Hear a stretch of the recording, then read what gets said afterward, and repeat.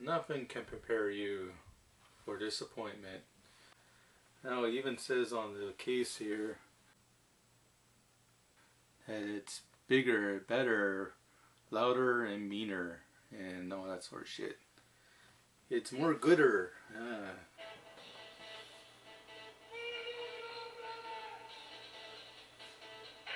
Alright, we get the commercial. That's that sign, that's right. It's very grainy here. And it seems to show the Super Nintendo footage. That's great.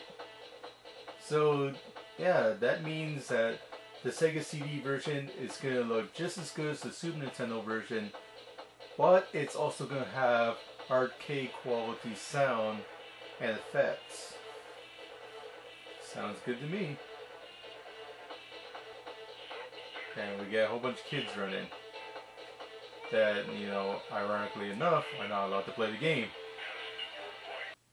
Yeah, so this one gets a full MA17 rating on it, where the other one is like MA13 or where the hell it is. Yeah, one of the big downfalls of the Sega Genesis version, even though it was very awesome translation, yeah, was the sound quality. I know that's not going to be a problem here on the Sega CD.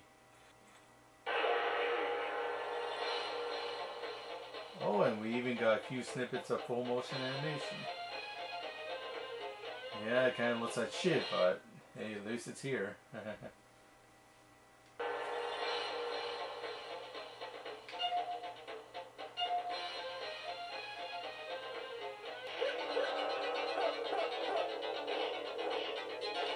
What the hell? It looks just like the Sega Genesis version.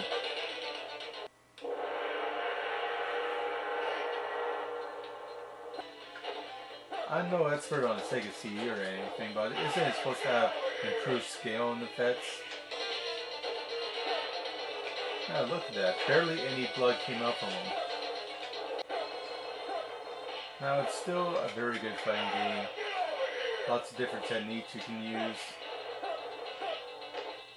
The graphics are fine and all, but if you're expecting major improvements from your $200, $300 machine, you know, that's what it was back then anyways. Yeah, you're not going to get it here. And you have a choice between the cartridge version and this one. I'd say go with the Sega CD version, but it's just not a major enough upgrade to really justify purchase either way. Especially since this one is usually much more expensive. I had to pay $20 for this one, where I can usually find the cartridge version for about $5 easily. Yeah, so that's Mortal Kombat here for a Sega CD. Yep. Released out in 1994, same year as Mortal Kombat 2 on the consoles. And is it working this one? Oh hell no. Yeah, I think there was a good reason why Mortal Kombat 2 didn't appear on the Sega CD. It's because this one wasn't very successful. Yeah, sadly by 1994, I think the writing was on the wall for a Sega CD, sadly. Yeah, if you want a Mortal Kombat game for your Sega CD, this is your only bet.